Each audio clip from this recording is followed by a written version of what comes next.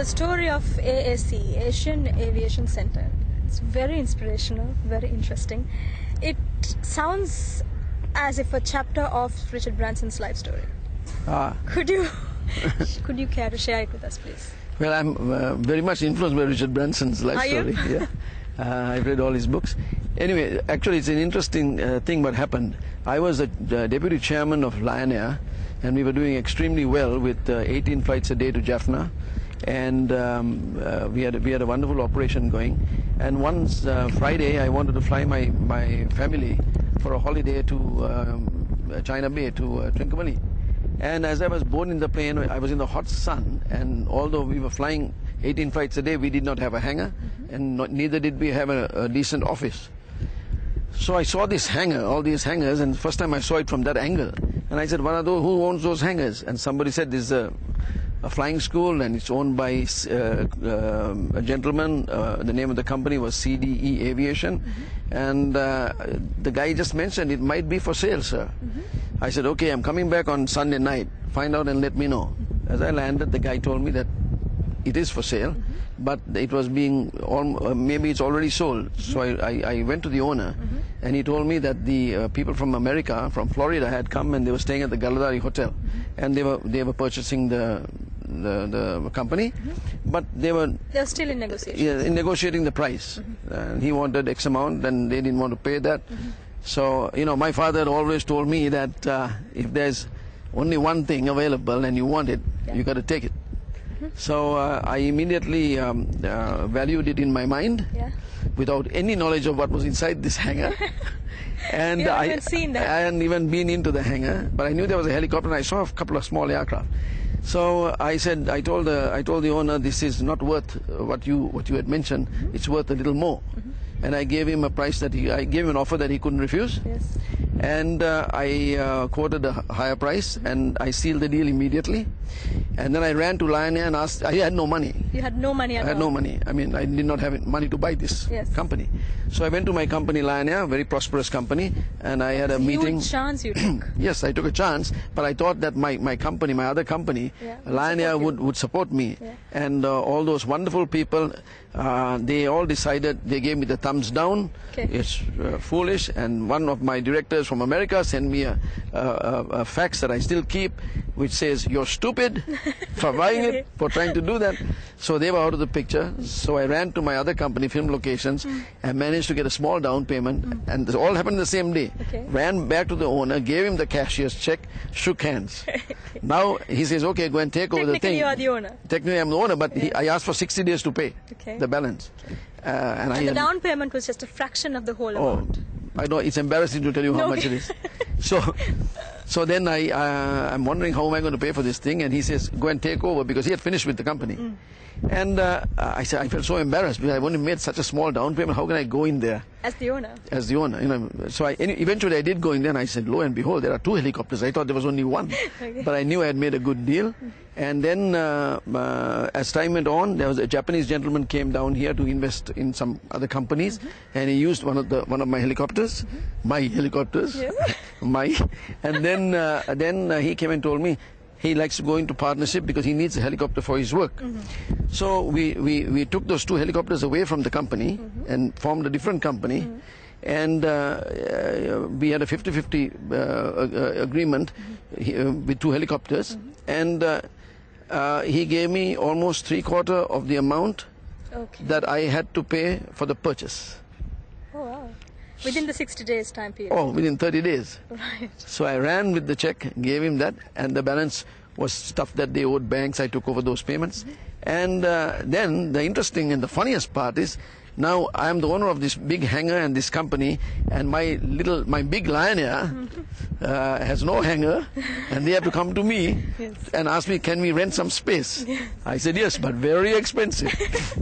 So anyway, I played around with them, and then it was getting ridiculous. So I sold half the company to Lion Air for much more than I had paid for it. So I made a sizable profit, and then I paid the owner off. And then on time, on time. And then Lion Air came to me, the board of directors said, it's ridiculous owning half. Can we buy into the other half? I said, of course you can. and then I sold them the other half at a very good price, and kept my helicopter out of the transaction as my personal chopper. Unfortunately, one of my planes was shot down during the conflict, and we lost the plane and the passengers, and flying was banned. So I was unable to keep the helicopters, AOG, aircraft on ground, because it's not practical, financially practical. So I had to sell those two helicopters, sell my helicopter, and the Japanese guy sold his helicopter. Okay. And here I am enjoying a flying school and an aerospace engineering college, and making my movies, and quite content. About life. Yes.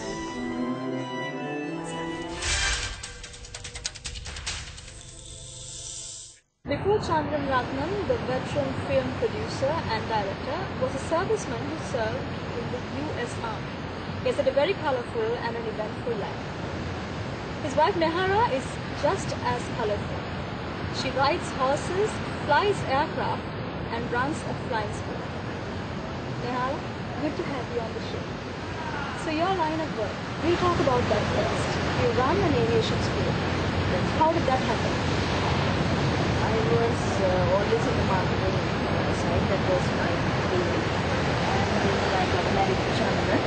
And after a while, I said it was high time that I moved into the business and take over, because there was a need for it. And from then on, it was just a general, quite natural transition. And here I am. And there's a story about you riding a horse from Vaunia to Jaffna. Yeah. Such an expedition. Can we share the story with the audience? Yeah. That was in 2002, right? 2002, soon after the peace accord was signed. Probably I think we were one of the first, I was one of the first Sinhalese to go into the Vanya, which is still held by LTT. And myself, another British girl, we rode on horseback from Vaunia to Jaffna. And it took us 4 nights, 5 days. We slept on the roads. We ate what was available, and we just began the trip. Called it Peace for Children. It was a charity ride for the children of the world.